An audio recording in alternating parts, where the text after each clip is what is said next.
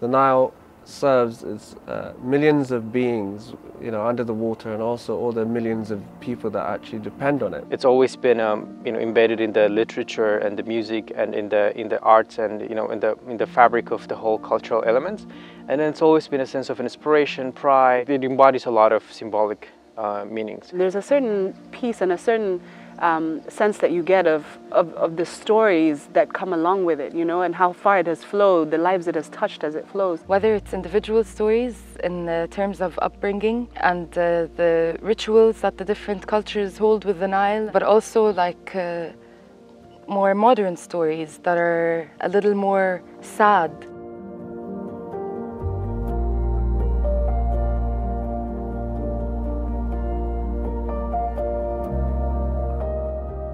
Across the Nile Basin, we do not have a platform that connects civil society, that connects citizens, and enable opportunities of transboundary nature to emerge. What could the Nile Forum look like? How could it operate?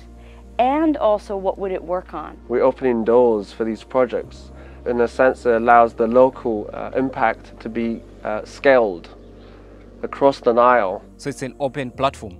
But beyond that is, how then can we collaborate? How then can we, build a community of communities? Being a very neutral vehicle can support the connection of all these Nile countries that has such a diversity, and how we can actually enhance this diversity and actually bring us together. And the more we are connected, the more we create a culture of peace, and the more we create a culture of sustainability.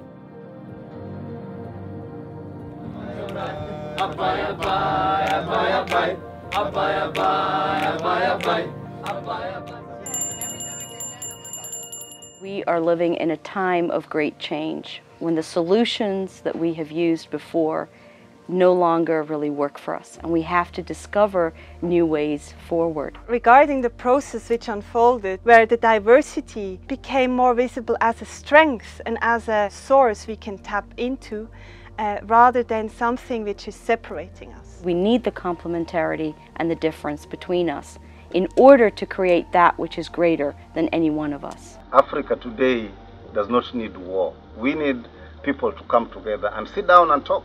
And the stories that we share, we want to share with the world, because now that we have this knowledge and we know the stories and we know the history of what happened to the people, we can't just let it reoccur and pretend like this history never existed. And I'm calling upon people out there to support initiatives like this, because this is the only way we can unite Africa.